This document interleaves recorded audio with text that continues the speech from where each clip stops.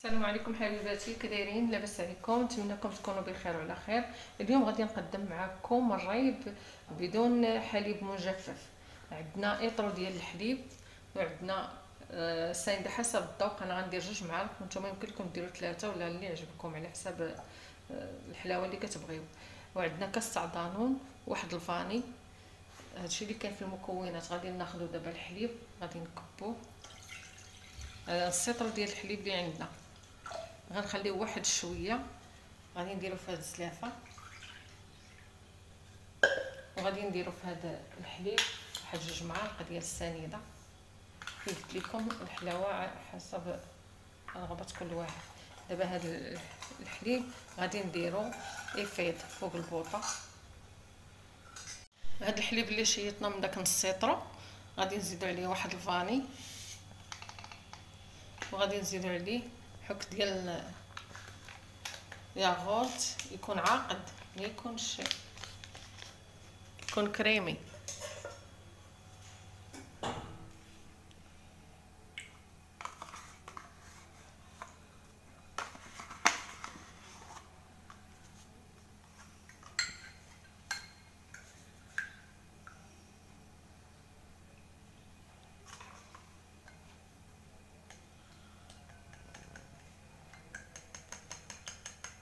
غادي نحركو مزيان حتى يندمج هادشي الحليب مع الياغورت. ها الحليب من بعد ما فيضناه دابا غادي نبقاو غير نبردو. صفيناه حيدنا منه ديك الفراره. دابا غنبقاو نبردو فيه شويه غير يدفى. غنقيسو غير بالصبع ديالنا. ملي نلقاوه دفى غادي نزيدو عليه داك الحليب اللي خلطنا مع الياغورت. عاد نكبوه نقدموه في الكيسان. من بعد ما دفى لينا الحليب كنقيسو غير بالطرف ديال الصبع ديالنا كنلقاو صافي دافي. غادي نزيدو عليه هاد الحليب البارد اللي زدنا عليه الياغورت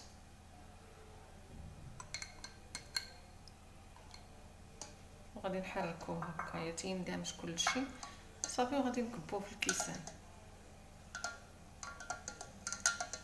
من بعد ما اندمج لينا الحليب دابا غادي نكبو الحليب في الكويسات وغادي نديروهم في هاد الصبيره.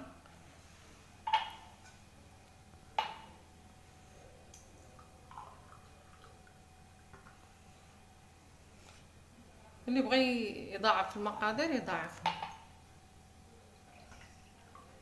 كل واحد يدير على حسب افراد العائله ديالو.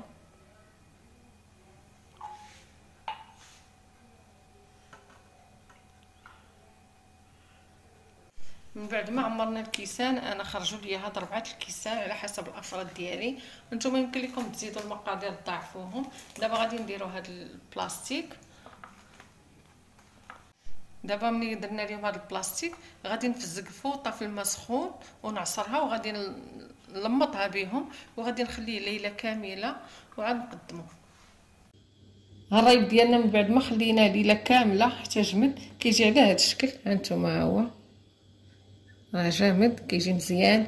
كنتمنى هاد الوصفه تنال الاعجاب ديالكم وتجربوها وما تنساونيش بالدعم ديالكم باش تخليوني دائما نقلب لكم على الجديد. وبسلام عليكم حتى الوصفه اخرى ان شاء الله.